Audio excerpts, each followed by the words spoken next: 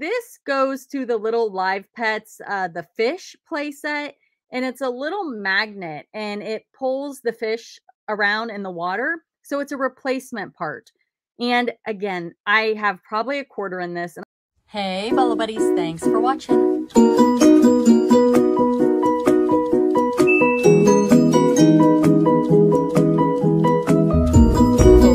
reseller. $600 for a My Little Pony. Amazing, right? All right, let's get started. Hey, Bolo buddies, thanks for watching. Okay, I always talk to you guys about how I source really low. I like to bundle.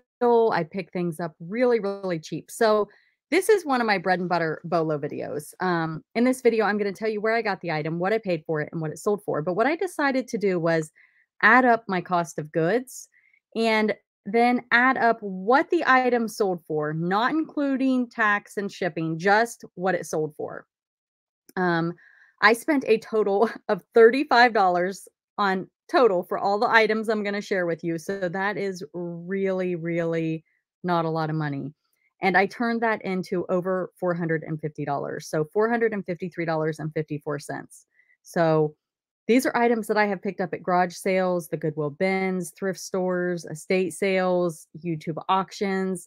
I will pretty much source anywhere I can find a good deal. I love to bundle to get things cheap, but I'm going to talk about these bread and butter Bolos with you, but just kind of consider that a $35 investment turned into $450. Now, of course, eBay fees come out of that, but still, that's an incredible profit. And some of these things, they didn't sell for very much. So you're going to see how quickly the bread and butter adds up. Let's go ahead and get started here.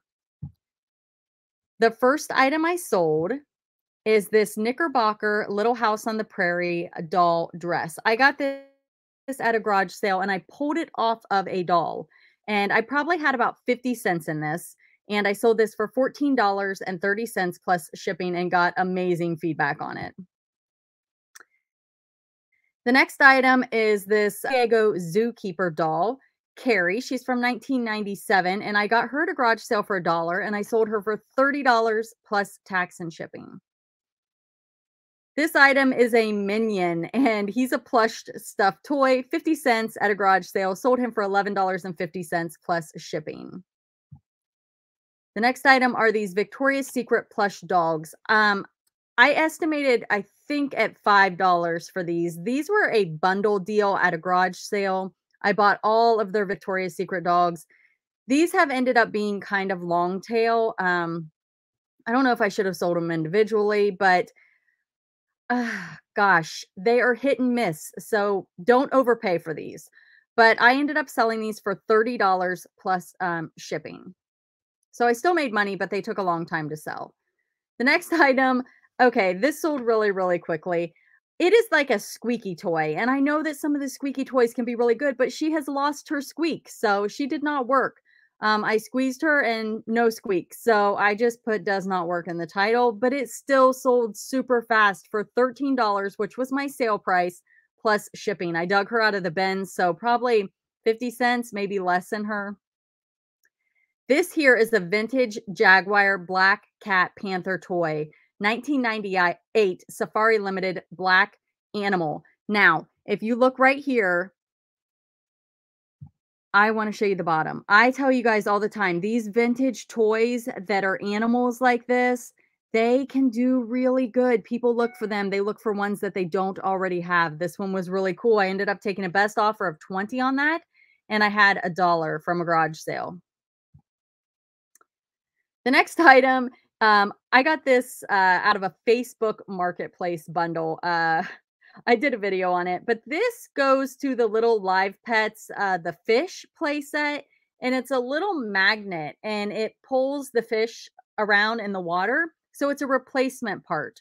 And again, I have probably a quarter in this and I sold it for $7.80 plus shipping. Not a big money Bolo by any means, major bread and butter, but something that somebody needs and it's a replacement part.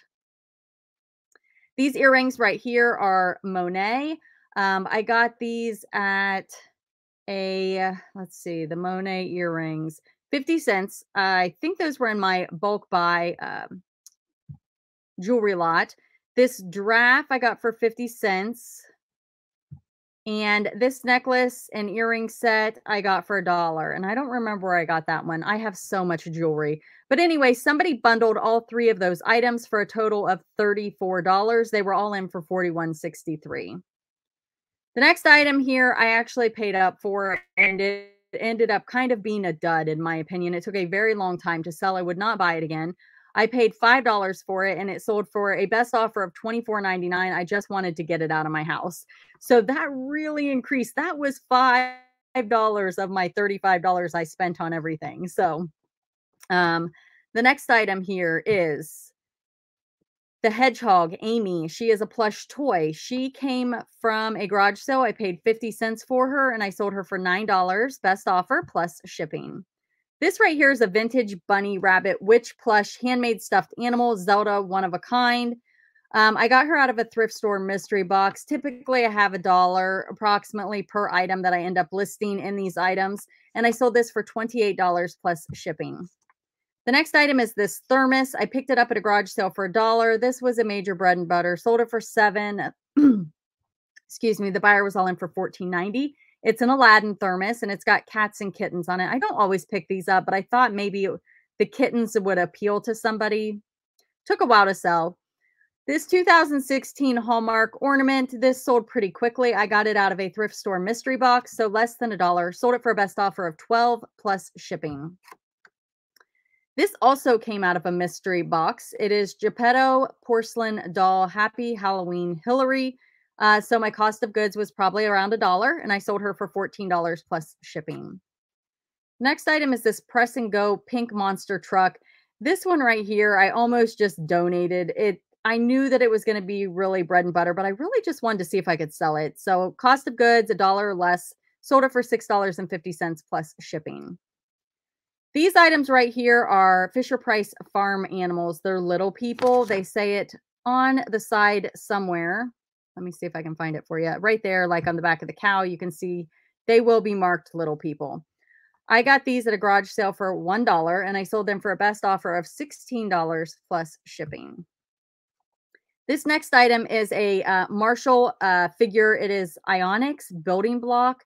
And the reason I picked this up is because I got it at the bin, so it was probably a quarter. And I knew that it would be a bread and butter, but I just thought I could sell it. And I did. I think that one actually went internationally, if I remember correctly. It sold for $5.85 plus shipping. The next item is this Creative Memories mini tape runner. This came out of that huge lot of Creative Memories scrapbooking items. I had about $1 in this, and I sold this for $7.80 plus shipping. And the next item is this rainbow sticker. I got this at a garage sale in a huge vintage sticker lot. This one sticker sold for $7 plus shipping, and I got that for about a quarter when I broke it all down. This here is a controller. It is a Jurassic World Zoomer Dino replacement controller. And you guys saw this in my This Is My Bolo video.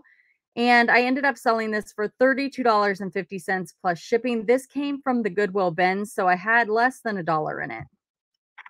This is empty tape runner dispensers. I've also shared this one before. Somebody asked why I keep sharing things over more than once. And typically it's because you saw it in a garage sale video and it had already sold by the time I did the garage sale video, or some reason that it was a duplicate. So I apologize. That is going to happen sometimes. Or if I have a category video, I might mention something I sold. This is my Bolo. I always feature something. And then I do my what solds like kind of I batch record them. So you may see some of these featured in a video prior to my what sold video, if that makes sense. Trying to fit a lot of content into my channel, and I, am moving things around to try to give you guys a wide variety of videos so that you're not just seeing what sold of mine video after video after video. So mixing it up for sure. But these empty dispensers sold for $6.50. The buyer was all in for $12.11, and I had about 50 cents in those. This next item is a Christmas tree ornament. It's Hallmark. It's Snoopy pulling a sleigh in a tree. And let's see, I got that out of a thrift store mystery box and it sold for $9.75 plus shipping.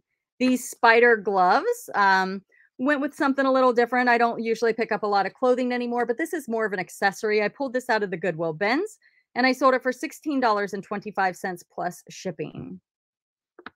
This rare vintage glass pig ornament, I don't know what it was made by, but it is super cute.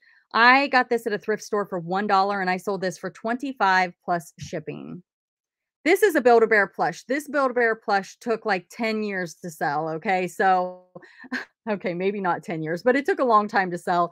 I did pick this up at a garage sale for $1. I picked up a whole bunch that day, and most of them have been long tail. A few of them sold pretty quickly, but I didn't white out my background with photo room. I could have done things better with this listing, and I just never updated it. So that's probably kind of my fault. I did end up selling it for $16.10 plus shipping. And when I tell you it's long tail and it sold a long time ago, I'm really bad about going in and tweaking titles and fixing photos and relisting. I just kind of list it and forget it. So it finally sold. I have other things going on and just don't make time to do those things. Those are good things to do. I just don't do it. This is a mini mug. It's really tiny. It's super cute. It's less than 3 inches there. I got this at a thrift store for $1. I always pick up Hearthstone. It's kind of in my area. I'm not sure where the manufacturer is, but I'm guessing it's somewhere near Ohio because I find these all the time. They are sometimes stamped. They're sometimes carved in like this or stamped. They're not a big money bolo typically. I think I've sold some Halloween ones in the $30 range. The Christmas ones, 15 to 25, but they always sell for me. So it's just an easy pickup. I usually pay $1 or less for them. This one sold for $16.10 plus shipping. This is the first mini mug I've found.